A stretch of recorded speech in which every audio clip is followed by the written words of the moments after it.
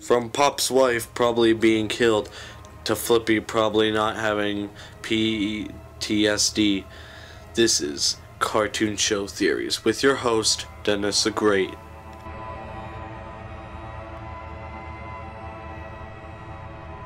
Today we are going to be talking about Harvey Beaks theories that I have. There are some dark secrets about this show that I need to share with you guys. My first theory is, whatever happened to Fee and Foo's parents? Were they good? Were they bad? Or I don't even know, honestly.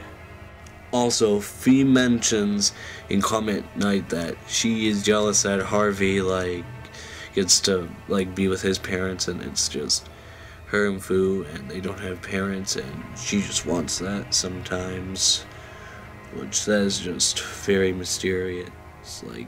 Did she know the parents back then, before they were gone or something? Maybe she did, but she just didn't mention it to Harvey's mom. Probably because he was very tragic or something like that. Up next, we are going to be talking about steampunks, and I found this episode to be very dark for many, many, many reasons. Moth is definitely an example for a dark episode, and I'm gonna tell you why. Moth was just crazily evil throughout the whole episode. He was just mad and just so hard to explain. He just wanted to do a lot of stuff that he shouldn't have been doing. For example, taking the blame on Harvey for everything, kicking people out of his town, and just it's a lot to say throughout this episode. You guys know Reject Town and Steampunks?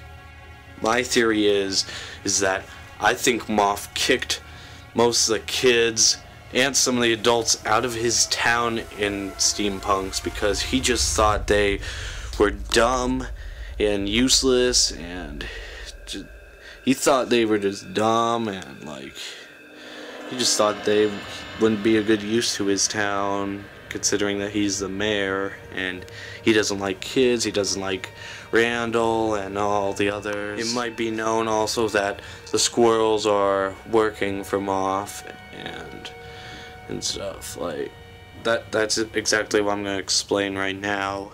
In Operation Peanut Butter, they said that they were going to eliminate Harvey Beaks, which actually that might refer to Moth because basically he wanted Harvey to be eliminated and stuff like that.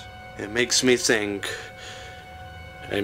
just think in my head, could the squirrels be following Moth's orders to kill Harvey? And it still makes me think if the squirrels are working for Moth to this day. Thank you guys so much for watching. If you enjoyed this video, please put a like, and if you want to let me know your thoughts in the video, please post a comment. Anyway, this is your friend Dennis saying goodbye.